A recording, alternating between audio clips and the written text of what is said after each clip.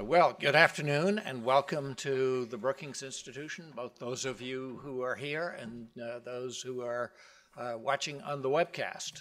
I'm Cameron Carey. I'm the A&R and Andrew H. Tisch visiting fellow here at the Brookings Institution. And it's my pleasure to not only welcome all of you, but to welcome Bob Litt today. Before I introduce Bob, let me remind you to please silence your cell phones.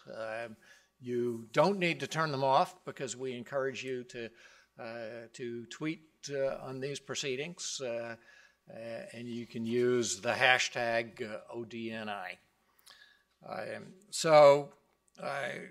This is not the first time that Bob has come to this platform at the Brookings Institution. He was one of the early confirmees in the Obama administration, part of the national security team, and has been there now for more than 5 years at ODNI. I recall when I was part of the administration and the Snowden stories broke, reaching out to Bob almost first thing to say that I thought that as part of the response, it was important to put as much out there in the public as possible, to address what the real scope of surveillance is, and also to make clear, what some of the measures that were being taken to limit that surveillance, to provide oversight. And I recall Bob responding, "I'm trying." For the 18 months or more since then, he has been in the middle of that response. And he came to Brookings in the summer of 2013, within less than 2 months after those stories began, and began to lay out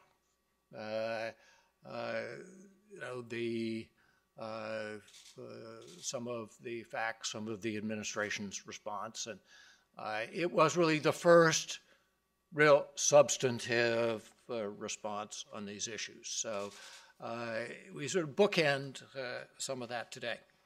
Obviously, since Bob was here in July of 2013, a lot has happened, and he'll certainly describe some of that. But a year ago,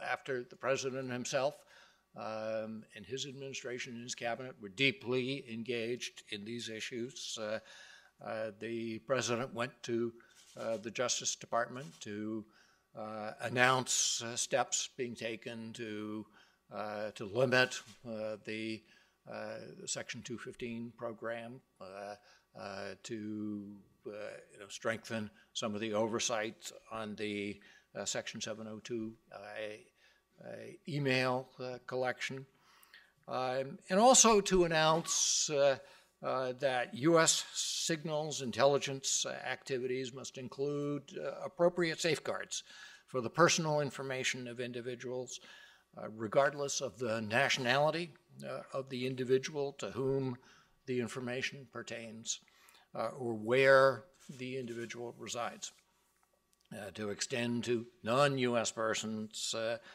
equivalent protections to those for U.S. persons.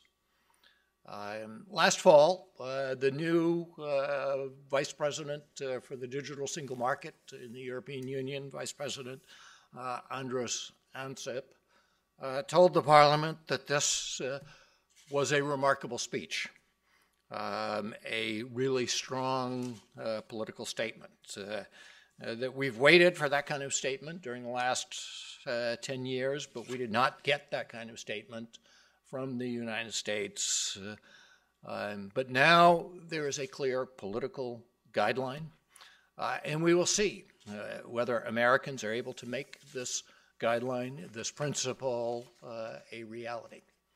So I'm pleased now to invite Bob to come and tell us about what has been done to implement the President's policy declaration in Presidential Policy Directive 28 and his surveillance speech, and what has been done to make the principles a reality. Bob, welcome back.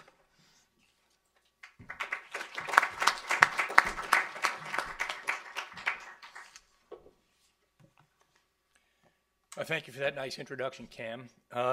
As Cam said, a year and a half ago in July 2013, I gave a speech here. It was called Privacy, Technology, and National Security.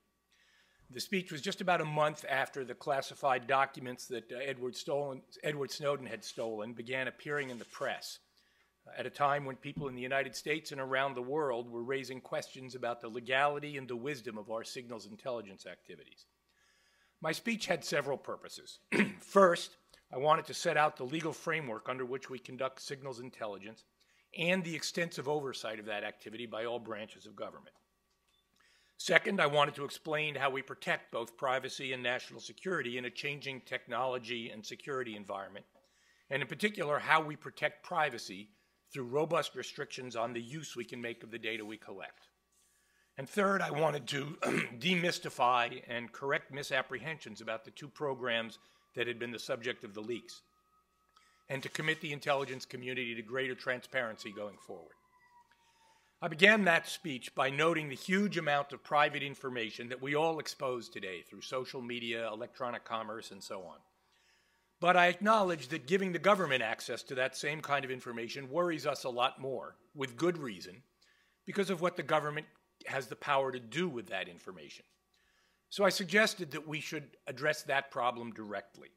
And in fact, I said, we can and we do protect both privacy and national security by a regime that puts limits not only on collection, but also restricts access to and use of the data we collect based on factors such as the sensitivity of the data, the volume of the collection, how it was collected, and the reason for which it was collected, and that backs up those restrictions with technological and human controls and auditing. And this approach has been largely effective. The information that's come out in the year and a half since my speech, both licitly and illicitly, has validated the statement I made then. While there have been technological challenges and human error in our current signals intelligence activities, there has been no systematic abuse or misuse akin to the very real illegalities and abuses of the 1960s and 1970s. Well, you may have noticed that my speech did not entirely put the public concerns to rest. Questions have continued to be asked, and we've continued to try to address them. And as Cam mentioned, just over a year ago, President Obama gave a speech about surveillance reform and issued Presidential Policy Directive 28, or PPD 28.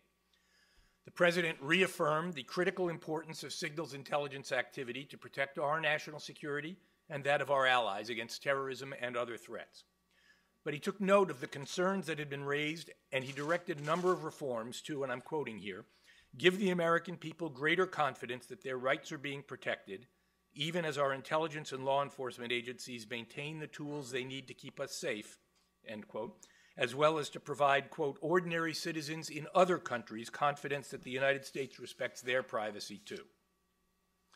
The intelligence community has spent the year since the President's speech implementing the reforms he set out, as well as many of the recommendations of the Privacy and Civil Liberties Oversight Board, or PCLOB, and the President's Review Group on Intelligence and Communications Technology. And I just note in passing that last week the PCLOB issued a report finding that we have in fact made substantial progress towards implementing the great majority of its recommendations. We've also consulted with privacy groups, industry, Congress, and foreign partners. In particular, we have a robust ongoing dialogue with our European allies and partners about privacy and data protection. We've participated in a wide variety of public events at which reform proposals have been discussed and debated. And yesterday, the Office of the Director of National Intelligence released a report detailing the concrete steps that we've taken so far, along with the actual agency policies that implement some of those reforms. What I'd like to do today is drill down a little bit on what we've done in the last year and in particular explain how what we've done is responsive to some of the concerns that have been raised about our surveillance activities. I want to begin by laying out some premises that I think are commonly agreed upon and that should frame how we think about signals intelligence. The first is that we still need to conduct signals intelligence. As the President said in his speech last year, the challenges posed by threats like terrorism and proliferation and cyber attacks are not going away anytime soon. If anything, as recent events show, they are growing. Signals intelligence activities play an indispensable role in how we learn about and protect against these threats. Second, to be effective, our signals intelligence activities have to take account of the changing technological and communications environment. 50 years ago, we could more easily isolate the communications of our target. The paradigm of electronic surveillance back then was 2 alligator clips on the target's telephone line. Today, digital communications are all mingled together and traverse the globe. The communications of our adversaries are not separate and easily identified streams, but are part of an ocean of irrelevant conversations, and that creates new challenges for us. Third, it's critical to keep in mind that signals intelligence, like all foreign intelligence, is fundamentally different from electronic surveillance for law enforcement purposes.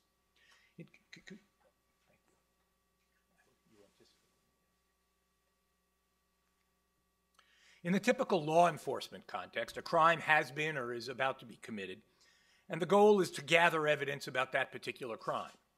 Intelligence, on the other hand, is often an effort to find out what is going to happen so that we can prevent it from happening or simply to keep policymakers informed. This means that we cannot limit our signals intelligence activities only to targeted collection against specific individuals whom we've already identified. We have to try to uncover threats or adversaries of which we may as yet be unaware, such as hackers seeking to penetrate our systems, or potential terrorists or people supplying nuclear materials to proliferators. Or we may simply be seeking information to support the nation's political leadership in the service of other foreign policy interests.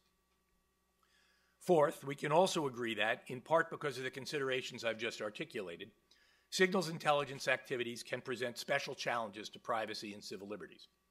The capacity to listen in on private conversations or to read online communications, if not properly limited and constrained, could impinge upon legitimate privacy interests or could be misused for improper purposes.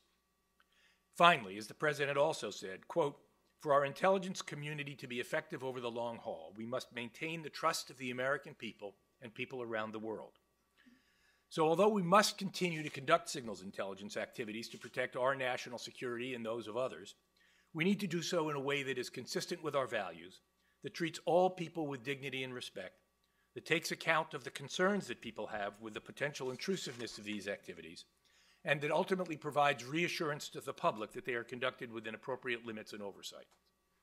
So with these premises, let me address some of the concerns that people have raised about our signals intelligence activities.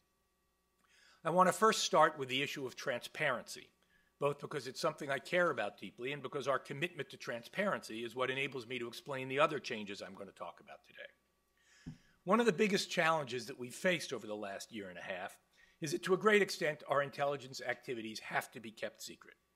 The public does not know everything that's done in its name, and that has to be so. If we reveal too much about our intelligence activities, we will compromise the capability of those activities to protect the nation. And I want to reiterate what I've said before. There have been significant benefits from the recent public debate, but the leaks have unquestionably caused damage to our national security, damage whose full extent we will not know for years. We've seen public postings clearly talking about the disclosures. Such a one example is an extremist who advised others to stop using a particular communications platform because the company that provided that platform, which had been discussed in the leaked documents, was, quote, part of NSA. So as I said, we're not going to know for a long time how much damage we've suffered, but we have suffered damage. And yet, the intelligence community, from the Director of National Intelligence on down, recognizes that with secrecy inevitably come both suspicion and the possibility of abuse. I and many others firmly believe that there would have been less public outcry from the leaks of the last year and a half if we had been more transparent about our activities beforehand. In fact, as we've been able to release more information, I think it's helped to allay some of the misimpressions people have had about what we do.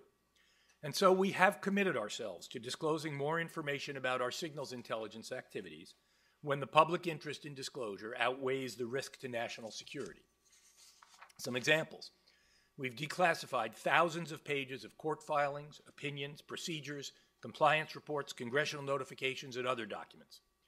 We've released summary statistics about our use of surveillance authorities, and we've authorized providers to release aggregate information as well. Representatives of the intelligence community have appeared and spoken in numerous public forums such as this one. We've also changed the way we disclose information to enable greater access by establishing a Tumblr account where we post declassified documents, official statements, and other materials. It's called IC on the Record. Finally, we've developed and issued principles of transparency to apply to all of our intelligence activities going forward. The process of transparency is never going to move as quickly as we would like. Public interest declassification requires a meticulous review to ensure that we don't inadvertently release information that needs to remain classified, and we have limited resources to devote to that task. The same people who review documents for this kind of discretionary declassification also have to review thousands of documents implicated by FOIA requests with judicial deadlines, and all this on top of their day job of actually working to keep us safe. Nonetheless, we recognize the importance of transparency and are committed to continuing it.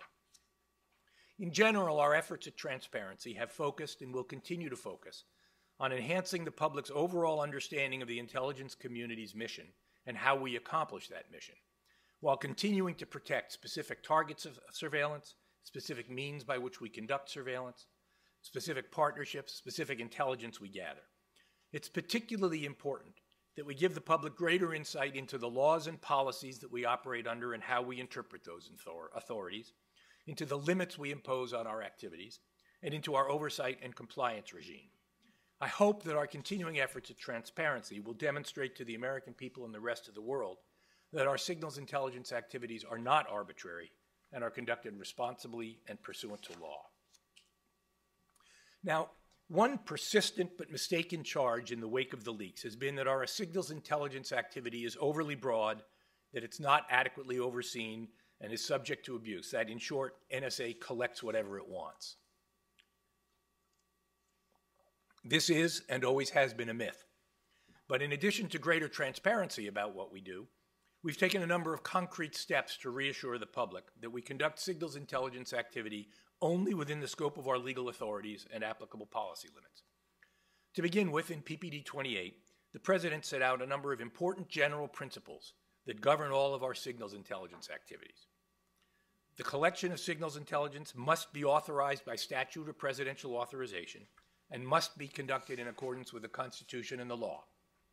Privacy and civil liberties must be integral considerations in planning signals intelligence activity. Signals intelligence will be collected only when there is a valid foreign intelligence or counterintelligence purpose. We will not conduct signals intelligence activities for the purpose of suppressing criticism or dissent. We will not use signals intelligence to disadvantage people based on their ethnicity, race, gender, sexual orientation, or religion. We will not use signals intelligence to afford a competitive commercial advantage to U.S. companies and business sectors. And our signals intelligence activity must always be as tailored as feasible, taking into account the availability of other sources of information. In addition to these general principles, the President directed that we set up processes to ensure that we adhere to them and that we have appropriate policy review of our signals intelligence collection. I want to spend a little time talking about what these processes are, how it is that we try to ensure that signals intelligence is collected only in appropriate circumstances. And you will forgive me if I get down a little bit into the weeds on this because I think it's important for people to understand. To begin with, neither NSA nor any intelligence agency decides on its own what to collect. Each year, the highest priorities for our foreign intelligence collection are set by the President after an extensive and formal interagency process. And as a result of PPD 28, going forward, the rest of our intelligence priorities are also reviewed and approved through a high-level interagency process. As a result, overall, this process will ensure that all of our intelligence priorities are set by senior policymakers who are in the best position to identify our foreign intelligence requirements, and that those policymakers take into account not only the potential value of intelligence collection, but also the risks of that collection, including the risks to privacy, national economic interests, and foreign relations. Now, the DNI, the Director of National Intelligence, then translates these priorities into a document called the National Intelligence Priorities Framework, or the NIPIF. Our intelligence community directive about the NIPIF, which is ICD 204, and incorporates the requirements of PPD 28, is publicly available on our website. The NIPIF itself is classified, but much of what's in the NIPIF is reflected annually in the DNI's Unclassified Worldwide Threat Assessment. But the priorities that are set in the NIPIF are at a fairly high level of generality, like the pursuit of nuclear and ballistic capabilities by particular foreign adversaries, the effects of drug cartel corruption in a particular country, human rights abuses in identified countries. And these priorities apply not just to signals intelligence, but to all of our intelligence activities. So how do the priorities that are set in the NIPIF get translated into actual signals collection activities? The organization that's responsible for doing this is called the National Signals Intelligence Committee, or SIGCOM. We have to have an acronym for everything. It's the SIGCOM. It operates under the auspices of the Director of the National Security Agency, who's designated by Executive Order 12333 as what we call the functional manager for signals intelligence, responsible for overseeing and coordinating signals intelligence activity across the intelligence community under the oversight of the Secretary of Defense and the DNI. The SIGCOM has representatives from all elements of the intelligence community, and as we fully implement PPD 28, we'll also have full representation from other departments and agencies with a policy interest in signals intelligence. All departments and agencies that are consumers of signals intelligence submit their requests for collection to the SIGCOM. The SIGCOM then reviews these requests, ensures that they're consistent with the NIPIF, and assigns them priorities using criteria such as, can SIGINT provide useful information in this case? Perhaps imagery or human sources would be better or more cost-effective sources to address this particular requirement. How critical is the information need? Generally, if it's a high priority in the NIPIF, it'll be a high SIGINT priority. What type of SIGINT could we direct to collect this information? We collect different kinds of signals intelligence. There's what we commonly think of, which is communications intelligence, but there's also collection against foreign weapons systems, which is called PHYSINT, and there's other foreign electronic collection, which we call ILINT. Is the collection as tailored as feasible, or should there be time, focus, or other limitations on it? And our signals intelligence requirements also require explicit consideration of other factors. Is the target of collection or the methodology used to collect particularly sensitive? If so, it will require review by senior policymakers. Will the collection present an unwarranted risk to privacy and civil liberties regardless of nationality? And should there be additional dissemination and retention safeguards to the information we collect in order to protect privacy or national security interests? So at the end of the SIGCOM process, a limited number of trained NSA personnel take the priorities that the SIGCOM has validated and research and identify specific selection terms, such as telephone numbers or email addresses, that are expected to be able to collect foreign intelligence responsive to these priorities. Any selector has to be reviewed and approved by two persons before it's entered into NSA's collection systems. Even then, however, whether and when collection takes place will obviously depend on additional considerations such as the availability of appropriate collection resources. And of course, when collection is conducted pursuant to the Foreign Intelligence Surveillance Act, we have to apply additional restrictions approved by the court. So that's the process by which we ensure that signals intelligence collection targets reflect valid and important foreign intelligence needs. But as is typically the case with our signals intelligence activities, we don't simply set rules and processes at the front end, but we have mechanisms to ensure that we are complying with those rules and processes. Cabinet officials are required to validate the SIGINT requirements every year. NSA checks the targets that they're collecting against throughout the collection process to determine if they are in fact providing valuable intelligence responsive to the priorities, and they'll stop collection against targets that are not. In addition, all selection terms are reviewed annually by supervisors. Based on a recommendation from the President's Review Group, the DNI has established a new mechanism to monitor the collection and dissemination of signals intelligence that is particularly sensitive because of the nature of the target or the means of collection, to ensure that it is consistent with determinations of policymakers. And finally, ODNI annually reviews the IC's allocation of resources against the NIPIF priorities and against the intelligence mission as a whole. This review includes assessment of the values of all types of intelligence collection, including SIGINT, and looks both backwards, how successful have we been at achieving the goals we set, and forward, what are we going to need in the future?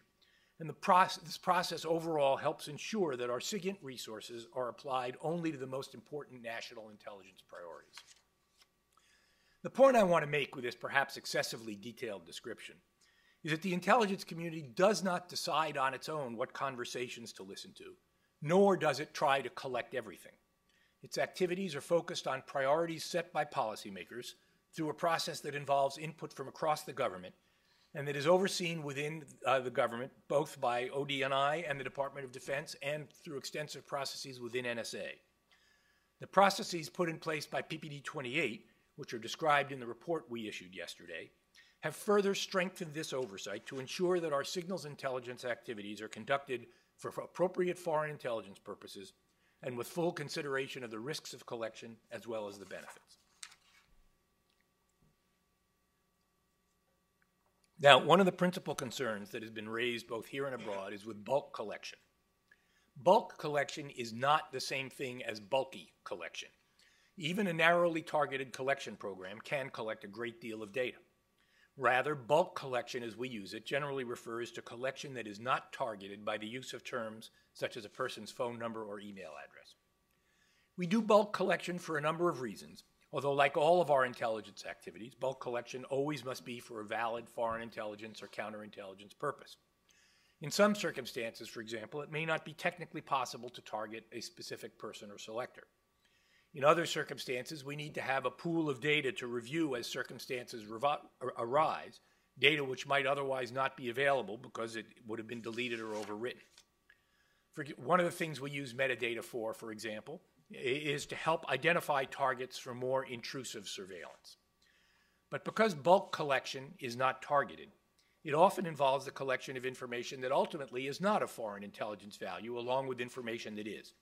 And it's therefore important that we regulate it appropriately. We've taken a number of steps to provide appropriate and transparent limits on our bulk collection activities. First, agency procedures governing signals intelligence now explicitly provide that collection should be targeted rather than bulk whenever practicable. Second, the President in PPD 28 required that when we do collect signals intelligence in bulk, we can only use it for one of 6 enumerated purposes, which I can paraphrase as countering espionage and other threats from foreign powers, counterterrorism, counterproliferation, cybersecurity, protecting our forces, and combating transnational criminal threats. We cannot take information collected in bulk and trawl through it for any reason we please. We have to be able to confirm that we are using it for one of the 6 specified purposes. Agencies that have access to signals intelligence collected in bulk have incorporated these limitations in procedures governing their use of signals intelligence, which we've released yesterday. This is not a meaningless step. It means that violations of those restrictions are subject to oversight, and significant violations have to be reported to the DNI. Third, in PPD 28, the President directed my boss, the DNI, to study whether there were software-based solutions that could eliminate the need for bulk collection. The DNI commissioned a study from the National Academy of Sciences, which was conducted by a team of independent experts. To summarize, they issued their report a few weeks ago, and it's publicly available.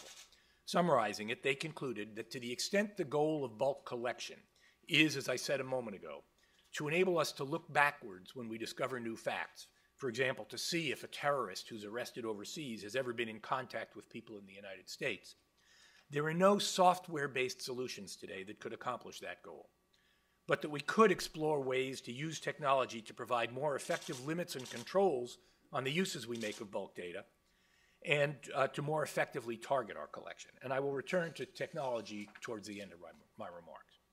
To be clear, the National Academy of Sciences report doesn't purport to settle whether bulk collection is a good idea or whether it's valuable. It simply concludes that present technology does not allow other less intrusive ways of accomplishing the same goals that we can achieve today with bulk collection. Finally, with respect to bulk collection, the President directed specific steps to address concerns about the bulk collection of telephone metadata pursuant to FISA court order under Section 215 of the USA Patriot Act. You will recall that this was the program that was set up to fix a gap identified in the wake of 9/11 to provide a tool that can enable us to identify potential terrorist confederates of foreign terrorists. I won't explain in detail this program and the extensive controls it operates under, because by now most of you are familiar with it. There's a wealth of information available about it at IC on the record.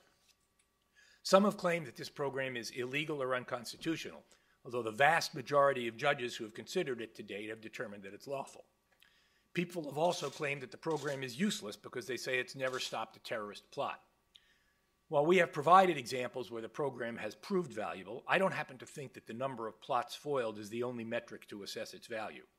It's more like an insurance policy, which provides valuable protection even though you may never file a claim.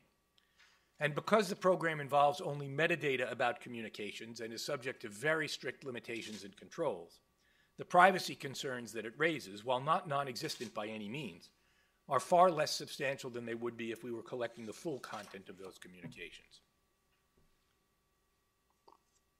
Even so, the President recognized the public concerns about this program and ordered that several steps be taken immediately to limit it.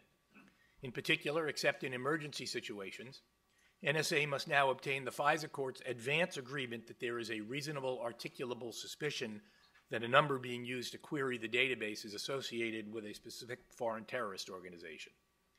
And the results that an analyst gets back from a query are now limited to numbers in direct contact with the query numbers and numbers in contact with those numbers, what we call 2 hops, instead of 3 as it used to be. Longer term, as you know, the President directed us to find a way to preserve the essential capabilities of the program without having the government hold the metadata in bulk. In furtherance of this direction, we worked extensively with Congress on a bipartisan basis and with privacy and civil liberties groups on the USA Freedom Act. This was not a perfect bill. It went further than some proponents of national security would wish, and it did not go as far as some advocacy groups would wish. But it was the product of a series of compromise, and if enacted, it would have accomplished the President's goal. It would have prohibited bulk collection under Section 215 and other authorities, but it also would have authorized a new mechanism that, based on the telecommunications provider's current practice in retaining telephone metadata, would have preserved the existing capabilities of the essential capabilities of the existing program. Having invested a great deal of time in those negotiations, I was personally disappointed that the Senate failed by 2 votes to advance the bill. And with Section 215 sunsetting on June 1 of this year, I hope that Congress acts expeditiously to pass the USA Freedom Act or another bill that accomplishes the President's goal. Another set of concerns that people raised centered around the other program that was leaked, collection under Section 702 of the Foreign Intelligence Surveillance Act. Section 702 enables us to target non-U.S. persons located outside of the United States for foreign intelligence purposes with the compelled assistance of domestic communications service providers. Contrary to what some people claim, this is not bulk collection. All of the collection is based on selectors such as telephone numbers or email addresses that we have reason to believe are being used by non-U.S. persons abroad to communicate or receive foreign intelligence information. Again, there's ample information about this program and how it operates on IC on the record. Unlike the bulk telephone metadata program, no one really disagrees that this program is an effective and important source of foreign intelligence information. Rather, the concerns about this statute, at least within the United States, have to do with the fact that even when we are targeting non-U.S. persons, we are inevitably going to collect the communications of some U.S. persons, either because they're talking to our foreign targets or in some limited circumstances because we cannot technically separate the communications we're looking for from others. This is called incidental collection because we aren't targeting the U.S. person. And I want to stress that when Congress passed Section 702, it fully understood that this kind of incidental collection was going to occur. Some of this incidental collection may prove to be useful and important foreign intelligence information. To pick the most obvious example, if a foreign terrorist who we're targeting under Section 702 is giving instructions to a confederate in the United States, we need to be able to identify this communication and follow up, even if we weren't targeting the U.S. person herself. But people have asked, and they're legitimate questions, what are we allowed to do with communications that aren't of foreign intelligence value, but may be, for example, evidence of a crime? And to what extent should we be allowed to rummage through the database of communications we collect to look for communications of U.S. persons? Part of the problem was that the general public didn't even know what the rules governing our activity under Section 702 were. And so we have declassified and released yesterday the procedures for minimizing the collection, retention, and dissemination of U.S. persons under Section 702 of the CIA, the FBI, and the NSA.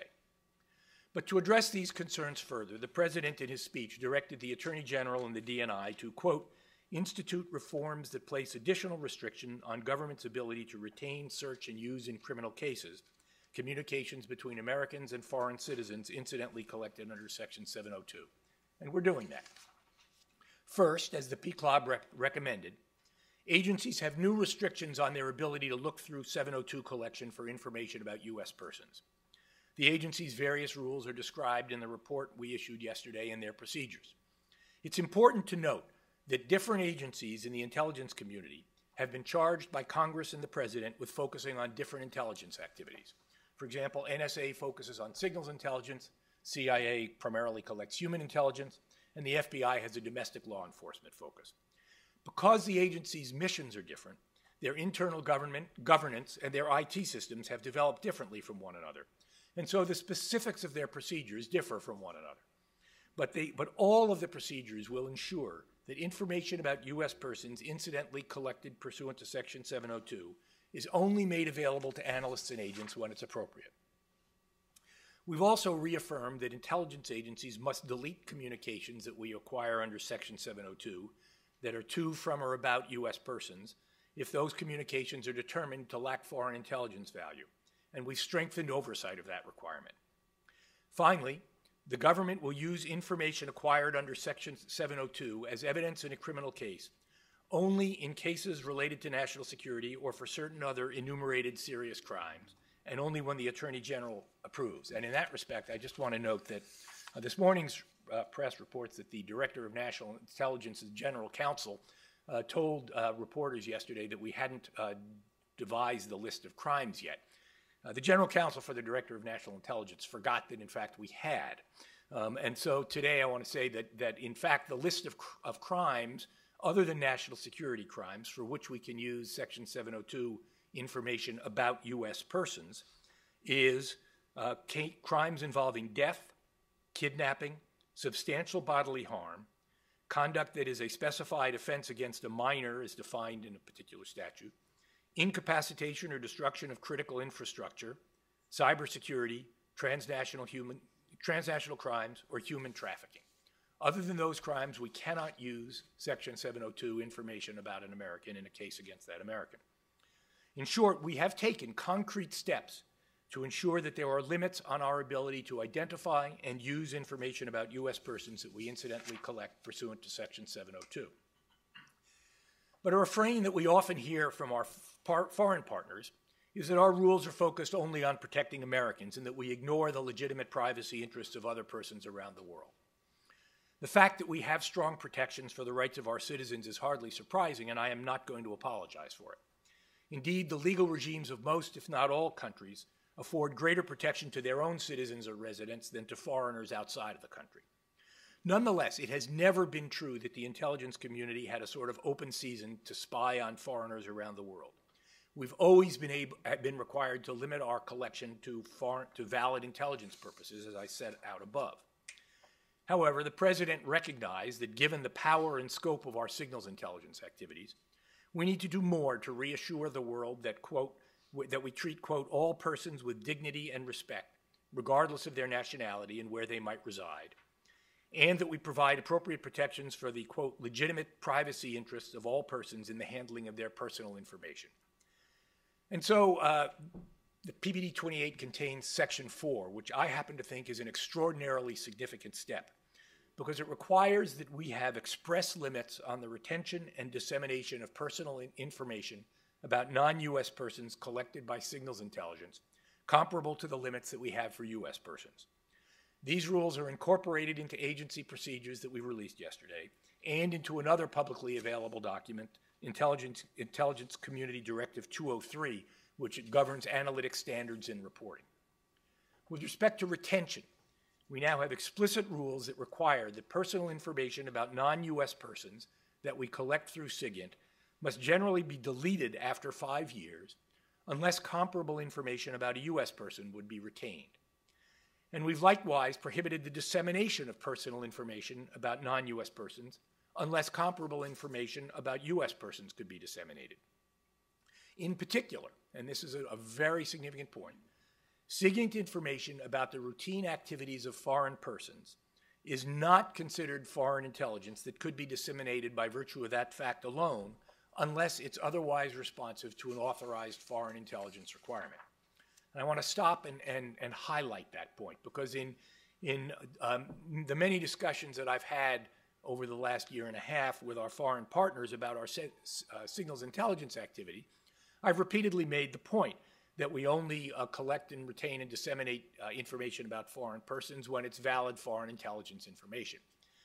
And they have come back at me and pointed out that the definition of foreign intelligence that we have in Executive Order 12333 includes information about, quote, the capabilities, intentions, or activities of foreign persons. And so then they've said, well, that really provides no limitation at all, because if it's about a foreign person, it's considered foreign intelligence. And so the new procedures address this concern by making clear that just because an intelligence community officer has signals intelligence information about a foreign person does not mean that she can disseminate this as foreign intelligence, unless there is some other basis to consider it valid foreign intelligence information responsive to one of the priorities that we set out before. In short, for the first time, our nation has instituted express and transparent requirements to take account of the privacy of persons who are not our citizens or residents in how we conduct some of our intelligence activities. These new protections are, I think, a demonstration of our nation's enduring commitment to respecting the personal privacy and human dignity of citizens of all countries. There's much more that we've done over the last year, but I'm running short of time, if indeed I haven't run over already. The administration has endorsed changes to the operation of the Foreign Intelligence Surveillance Court that were contained in the USA Freedom Act, not because the court is a rubber stamp, as some have charged. The documents that we've released over the last year and a half should make clear that it's not, but in order to reassure the public. These include creation of a panel of lawyers who can advocate for privacy interests in appropriate cases, and continued declassification and release of significant court opinions.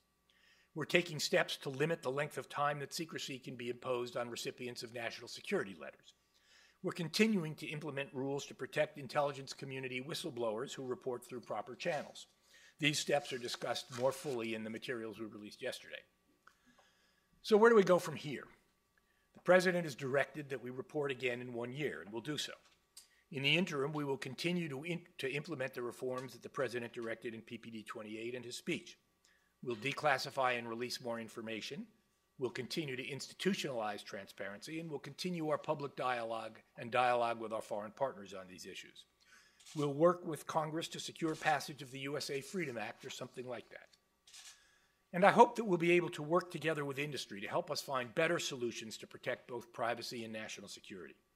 One of the many ways in which Snowden's leaks have damaged our national security is by driving a wedge between government and providers and technology companies, so that some companies that formerly recognized that protecting our nation was a valuable and important public service they could perform now feel compelled to stand in opposition. I don't happen to think that's healthy, because I think that American companies have a huge amount to contribute to how we protect both privacy and national security. When people talk about technology and surveillance, they tend to talk about either how technology has enabled the intelligence community to do all sorts of scary things, or on the other hand, how technology can help protect us from all the scary things that the intelligence community can do. There's a third role that technology can play, however, and that's to provide protections and restrictions on the national security apparatus that can provide assurance to Americans and people around the world that we are respecting the appropriate limits on intelligence activities while still protecting national security. This is where the genius and the capabilities of America's technology companies can provide us invaluable assistance. And in this regard, I'd like to point back to the National Academy of Sciences report that I mentioned earlier. The last section of that report identifies a number of areas where they say technology could help us target signals intelligence collection more effectively, or could provide more robust, transparent, and more robust, transparent, and effective protections for privacy, including enforceable limitations on the use of the data we collect. One particular challenge they mentioned is the spread of encryption. And in my view, this is an important area where we should look to the private sector to provide solutions. I should emphasize here, by the way, that I'm speaking only for myself. Encryption is a critical tool to protect privacy, to facilitate commerce, and to provide security, and the United States government supports its widespread use. At the same time, the widespread use of encryption that cannot be decrypted when we have the lawful authority to do so risks allowing criminals, terrorists, hackers, and other threats to avoid detection. As President Obama recently said, quote, "If we get into a situation in which the technologies do not allow us at all to track someone that we're confident that is a terrorist, that's a problem," end quote. I'm not a cryptographer, but I am an optimist. I believe that if our businesses, our scientists, and our academics put their mind to it, they will find a solution that does not compromise the integrity of encryption technology, but that enables both encryption to protect privacy and decryption under lawful authority to protect national security. And so with that final plea for assistance, let me stop and take your questions, or take Cam's questions, or whatever's next on the agenda. Thank you.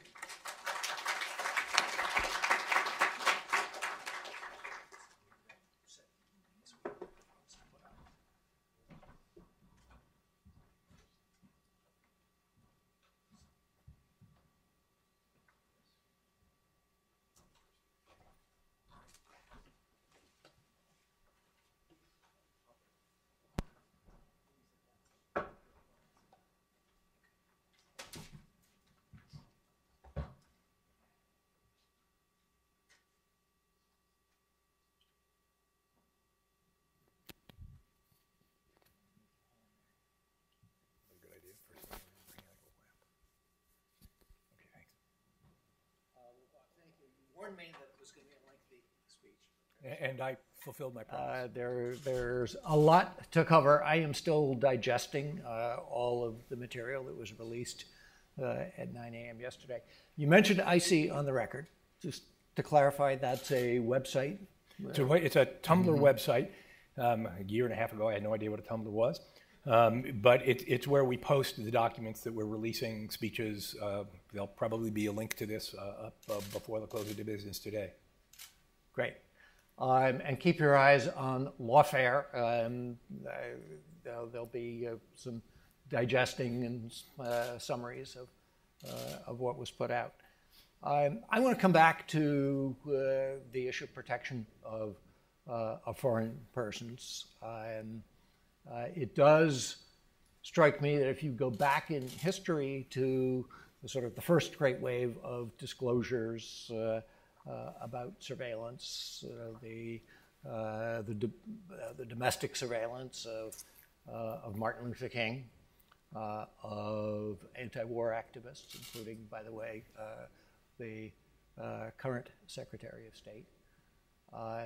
Friend of yours? That the response was to establish the basic FISA framework that we're now revisiting today. Cabin surveillance of U.S. persons, but to provide far more latitude internationally, and has been the international system. But we're now in a globalized world. We are in a world in which the speed of and volume of the collection and analysis of information is beyond anything that was imagined at the time of FISA, and we're now addressing that.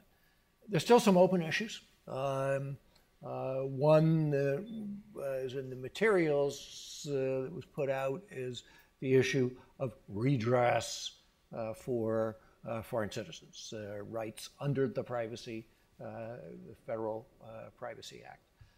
Another has been the debate about articulating limits on foreign intelligence collection, with people on the European side saying that we want a statement that will limit it to what is necessary and proportionate. That's the European legal framework. Under our legal framework, under the Fourth Amendment, the standard is reasonableness. I see this as, in some sense, a semantic debate about legal semantics. But how does PPD 28, the standards that have been put into place, address those questions? Well, I think the first, in no particular order, one of the things obviously is that the degree to which we are transparent now about what we were doing, I think provides more insight into our signals collection activities than virtually any other country in the world affords into their collection activities. I think that the limitations on retention and dissemination of personal information about about non-U.S. persons address that. I think a significant point to mention is the requirement of PPD 28 that signals intelligence activity be as tailored as feasible, taking into account the availability of other means of acquiring the same information and the risks of the collection. I think you mentioned the necessary and proportionate standard. That's a standard under European law. I don't think we can be expected to conduct our intelligence activities in accord with European law any more than we would expect Europeans to conduct their activities in accord with our law. At the same time, as you noted, I think there's a great deal of congruence between the concepts of necessary and proportionate that underlie European law and our requirements of the Fourth Amendment requirements and the principles that have been articulated in PPD 28. So I do think that there should be some comfort taken by this stage of the game that we're not, in fact, randomly roaming around listening to communications of burgers, finding out what they're going to have for lunch, but that we're doing appropriate foreign intelligence collection. So we're running short on time, so I do want to turn to the audience, but one more question before we do that. So the existing authority, Section 215, expires in June. What happens if that sunsets? Good question. The president said that he wants to have a mechanism that preserves the essential capabilities of the bulk collection program that we have now without the bulk collection. There's a proposal up there that would accomplish that. And I'm hopeful that we will get that passed. If it sunsets, if it goes away, we obviously, the program will end. We'll also lose other authorities that are important under the same section, which had nothing to do with bulk collection whatsoever. So at this point, we're still far enough away that I think we're not doing extensive contingency planning other than trying to map out the legislative way to get something passed that will accomplish the president's goals. Questions? Woo! Over here. Yeah, no? Yeah, you don't have to look back. It's you. Thank you so much. I'm Andreas Ross with the German newspaper Frankfurter Allgemeine Zeitung. So this is going to be even more about what those Europeans are asking you. Sure. Could you address what you already mentioned, the question of redress at courts for non-U.S. persons, but also the question of selectors, whether for a visa surveillance to be targeted, what kind of selectors can be used? You mentioned email addresses and phone numbers, but it seems to be the case that much more general selectors have also been used. Are any changes envisioned? And if I may, looking forward, after the Paris attacks, there's obviously a whole new debate about exchange of information with the European partners. If you could go into specifics as to what is being searched and to what extent that might be tied to questions about the visa waiver program as is being discussed on the Hill. So there's a whole bunch packed into that. I'm not sure I'll be able to answer all of it. I will tell you that I'm not going to talk about specific information that we're exchanging with our foreign partners. That falls the wrong side of the line for me. I will say that before and after Paris, we have a very, very robust intelligence relationship with many European countries, in which I think they benefit extensively from our intelligence capabilities and the information we share with them. On the issue of judicial redress, which Cam mentioned, the issue here is that the Privacy Act, which Congress passed, specifically applies only to United States persons, does not give any rights to non-Americans. We are working on legislation right now that we're working on this with members of Congress. I hope to see something introduced soon that will provide for certain categories of data. It will provide individuals who are not Americans the right to come into our courts and seek judicial redress, either to correct inaccurate information or for a willful improper disclosure. As I said, I'm hopeful that we'll see that sometime in the next few weeks, that will actually be introduced in Congress. And we've been discussing this with representatives of the EU as well.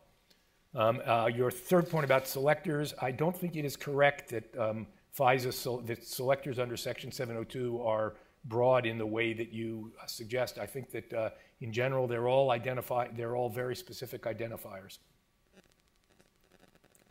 The gentleman in the back there had his hand up almost before we sat down here. Right. I'm Brian Bennett from the Los Angeles Times. Thanks a lot for speaking about this publicly and answering questions. I wanted to talk about what's been called the so-called backdoor for collecting electronic data on U.S. citizens. And this is the queries of the 702 data. And my question is, why is a regular warrant or an emergency authorization considered too cumbersome for querying 702 data for U.S. persons? So I guess I'd start by saying that I think that's the wrong question. I think the right question is why, under what circumstances should the U.S. government be barred from reviewing information that it's lawfully collected? There are very few such circumstances. If your barber happens to be the target of a wiretap, we don't need a warrant to find out if you're collected under that. We can just go in and look at it. If your barber happens to be an informant wearing a wire and talks with you, we don't need a warrant to search for your communications. If your barber's computer gets confiscated, we don't need a warrant to look at, or he abandons it. We don't need a warrant to look at it for information about you. Generally speaking, the rule is that if we lawfully acquire information, we can search it. We actually restrict ourselves more than that in this case, and I articulated some of the rules that we've put into place to ensure that we don't just randomly look through this information, but we do it only when there's a valid purpose for doing so. And those, they're a little complicated, so I'll probably screw them up if I try to articulate them here, but they're in the materials that we released yesterday. But I think what's at issue here is exactly what you've been addressing today, which is the public trust. And there's been a presumption that the U.S. government in a criminal investigation or others doesn't query information about U.S. citizens unless there have been another set of eyes on it, either through a regular warrant or a emergency authorization. And that doesn't seem to be the case under the 702. I actually don't think queries. That's right. I think that what's happened here is there has been a confusion of two concepts. One is when we're allowed to target somebody for collection, and yes, in that case, we do need to have a warrant to do it. The other is when we collect information, what can we do with it? And I promise you that the FBI has information that it's collected over the years in criminal cases, and it does not need a warrant every time it goes back and reviews its files for information. So as I said, I don't think your question, the premise of your question is correct. I think there's been an effort to try to characterize what's going on here as a backdoor search, but I just don't think that's an accurate characterization at all. Okay. Ben Wittes, Mr. Lawfare. Thanks for coming, Bob. You articulated, I think for the first time, a new set of limitations on the use of 702 data in criminal cases, and you specified categories of crimes in which it would be permissible.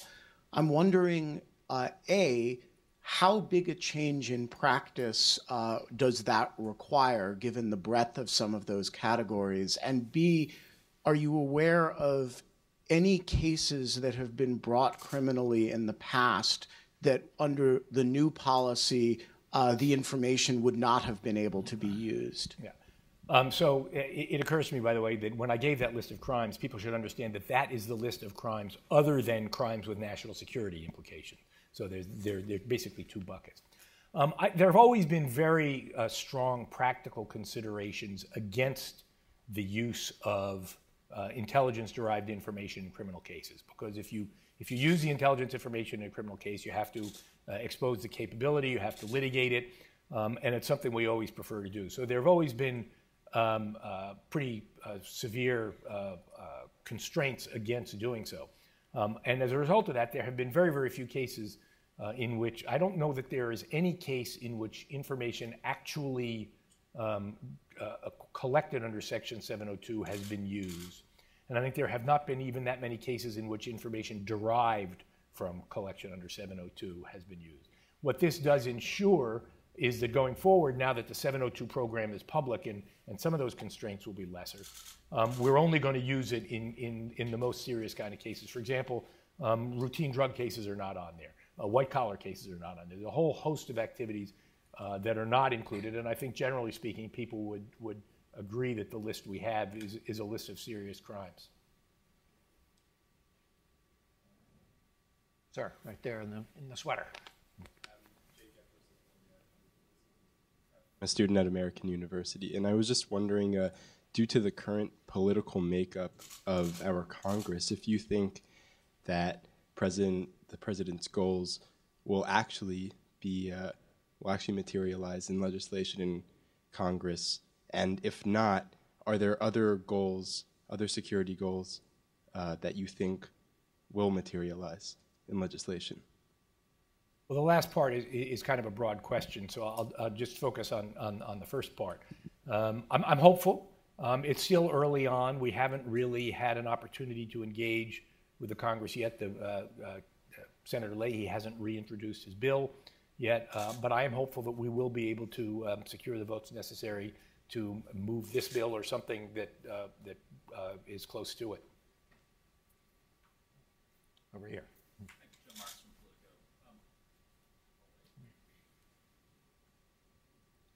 Joe Marks from Politico. Two quick things. One, you said that if there isn't legislation to renew 215, that the program will expire. There's been some talk that there might be ways to continue it in some way without that. Does this mean that the government will not take advantage of those? And then second, on encryption, you seem to suggest that this is something that businesses and the government can work together on fixing. It seems as if, I mean, that doesn't take account of the real difference between government's goal of gathering data and businesses' need to get customers abroad. And can you talk about that? And has there been some discussion with the telecom community about this? So on your first point, as I said, I don't think we've thought a lot about contingency plans. I think that if there's obviously, I don't think I'm revealing any deep secrets here, there's obviously a somewhat more substantial political hurdle in saying, yes, Congress, we know you didn't reauthorize this, but we're going to go ahead and do it anyway under this authority. I'm hopeful we never have to confront those issues.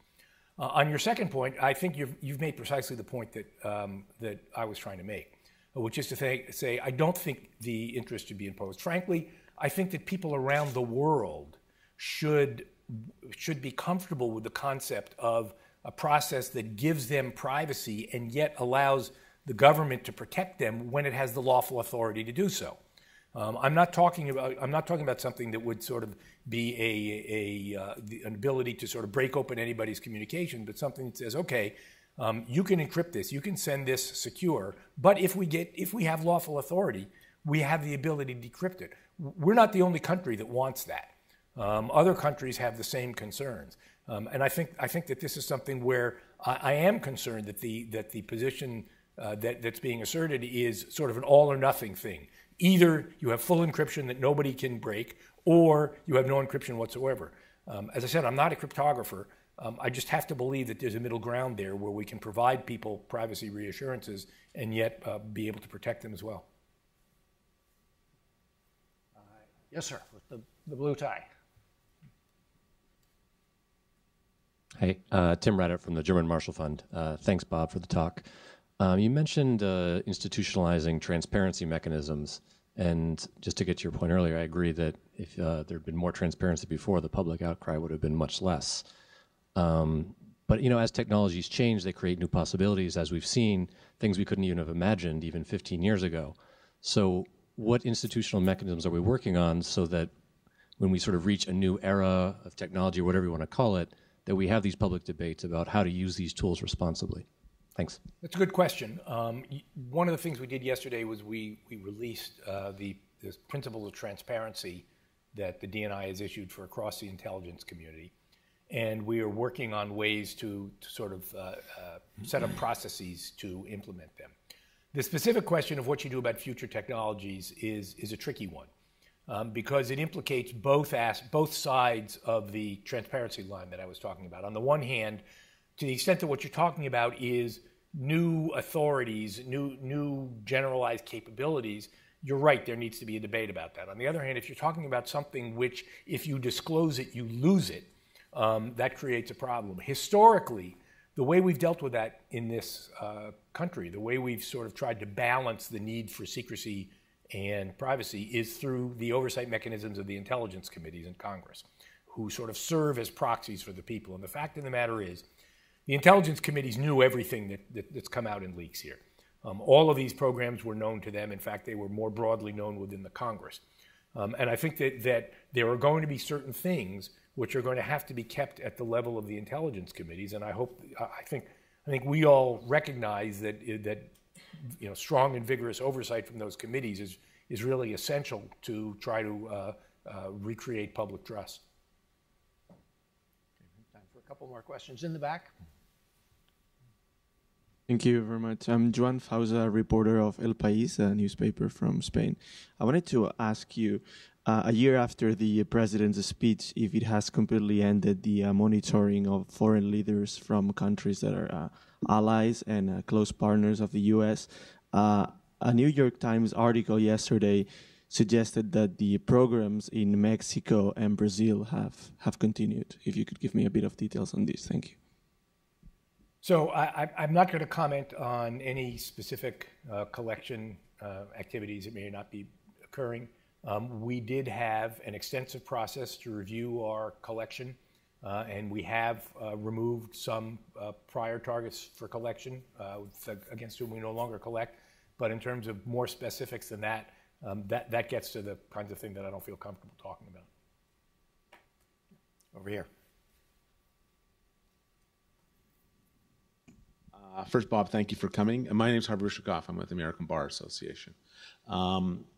First, thanks for coming and doing this. One of the things you mentioned is that you, as a group, would support FISA reform in some sense, FISA court reform. Could you articulate what you, at this point, would like to see in that reform? Well, I think we supported the USA Freedom Act. And as I said, there was provision in there to have a panel of outside lawyers who would be available to the FISA court to help them, advocate for privacy in appropriate cases. I think there was provision for greater transparency about FISA court opinions. I think those are as I recall, those are the two principal areas of court reform that were in the USA Freedom Act, and I think those would be appropriate. We have time for one more question. You're the lucky questioner. Yeah, Warren Strobel with Reuters. Bob, thanks for doing this. You mentioned earlier in your remarks about the possible benefits of transparency beforehand, and I take it you meant before the Snowden disclosures. I've been told there was actually a rather vigorous debate about whether to explain to the American people what was being done under Section 215. I'm just wondering if you can talk a little bit about that. I mean, what happened? Was it deemed just too politically hard to do? Did the NSA put its foot down? Did it just not happen? So the short answer to that is no. I generally don't like to talk about internal deliberations, and so I won't. I don't talk about such matters. There was one other gentleman. That was a short one. So, any takers for the last one? Okay. Well, thank you. Oh, over here. Thanks very much. Hugo Rosemont from King's College London. A grateful European for the greater protections, thank you. And also just to ask about the public-private cooperation you mentioned and the difficulties around that. And if I understood correctly, some frustration personally potentially about that. I mean, to what extent should there be more structure around this relationship? How can this relationship actually be developed? That's a very good question. I think we, and it's a similar question to what your leaders have been raising as well. I think we just have to find ways to engage with them. I think there has to be a recognition of where do we have common interests, how can we move those forward, and I think there has to be. I think we have to try to be transparent about it to the extent we can. Well, Bob, I want to thank you for bookending this debate with your July 2013 appearance and then coming here today, and for all of the work that has gone into this. Thanks for hosting this, Cam. And thank you all for coming.